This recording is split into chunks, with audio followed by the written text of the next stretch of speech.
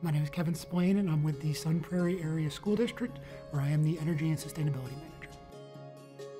The elementary school is a geothermal. We use that for heating and cooling. We have a geofield located out in front of the building under a grass area. It has 96 bores that go down 300 feet, and they're inch each. And that's where we circulate the water through the ground so we keep a constant temperature, and then the building can use that to either reject or steal heat from for the comfort in the building. The other features at these schools include the building automation system. So I am able to, from the district office, monitor and make sure that all of the equipment is operating correctly.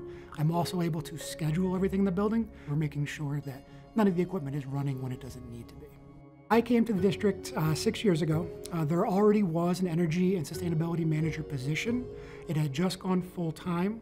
The position actually started in 2005, and it was an outside contract that we had done with a company, and they would come into districts and show them the potential for savings. We saw the savings, and we saw that we could bring it in-house. They brought in somebody like myself with a mechanical background to kind of dig more, because they were at that good level. They had done the low-hanging fruit, and they wanted to take it to the next step, kind of a continuous commissioning of the whole district on a daily basis. For the last 2 years, we have been avoiding over $1 million annually in costs.